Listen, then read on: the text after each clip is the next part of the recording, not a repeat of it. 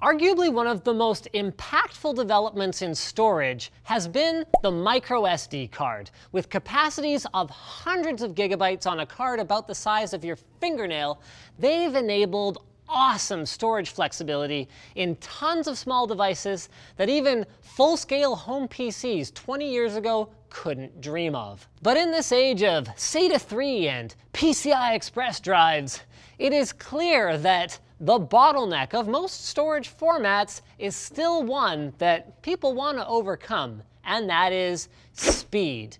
And this is especially relevant to microSD, as these small memory cards are becoming increasingly popular as a more primary storage device, such as in a netbook or a smartphone or Raspberry Pi.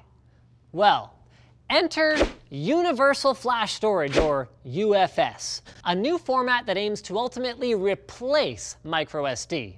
And although they're both about the same size, physically and in terms of capacity right now, UFS promises to be a heck of a lot quicker.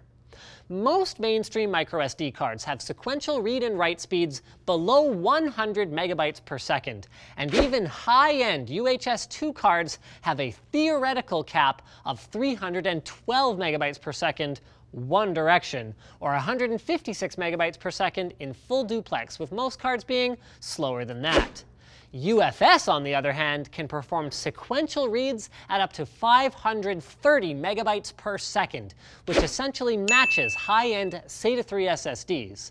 Write speeds will be as high as 170 megabytes per second, allowing for better performance when recording 4K video or taking large uncompressed photos, things that are becoming more and more common as feature-rich smartphones decrease in price and become more widespread.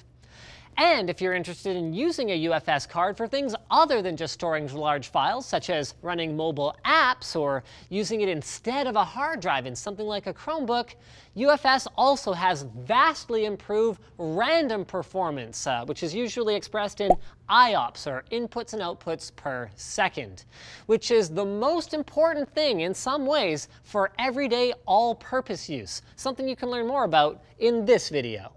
So the fastest current-gen microSD cards can get a little over 3,000 IOPS and 4K random reads, but UFS cards can do up to 40,000 read and 30,000 write IOPS. That's not quite as fast as a current mid-range SSD, which might get around 70,000 IOPS, but that is still insanely fast for such a small card and several thousand times faster than your typical mechanical hard drive.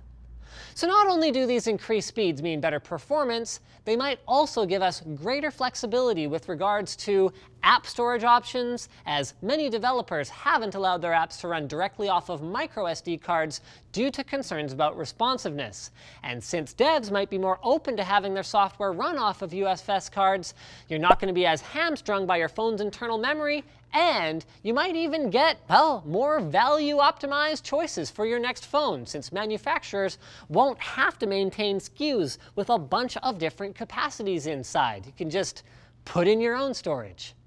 Add in the significantly lower power consumption compared to microSD, which will keep your battery powered up for longer, especially if you're taking pictures or recording videos, and UFS looks set to make our mobile gadgets even more useful than ever before. Though you might have to wait a bit to take advantage of it. Samsung just announced UFS quite recently, and the cards haven't quite hit the market yet, not to mention that there aren't any readers for them. However, this might be good news for those looking to buy a Galaxy phone in the near future, especially as Samsung has developed a slot that can accept both microSD and UFS cards, even though the two formats aren't electrically compatible. But regardless of your device of choice, keep an eye out for UFS cards soon, because nothing could be worse than your microSD card depleting your battery while you're in the middle of playing Pokemon Go. Could anything be worse than that? No, it could not. Speaking of things that couldn't be worse, does your job suck? Are you bored?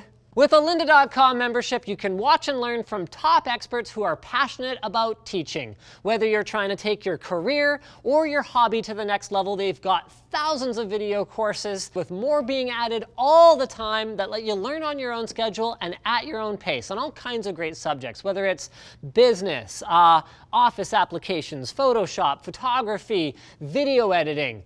Go and check it out because the tools that they provide are extremely easy to use. You can download the videos for offline access on your iOS or Android device. You can skim along in the course transcript so you can skip back to points in the video that you didn't quite understand or that were particularly interesting to you. And you can create and save playlists of courses that you want to watch to customize your learning path or to share with friends and colleagues and team members.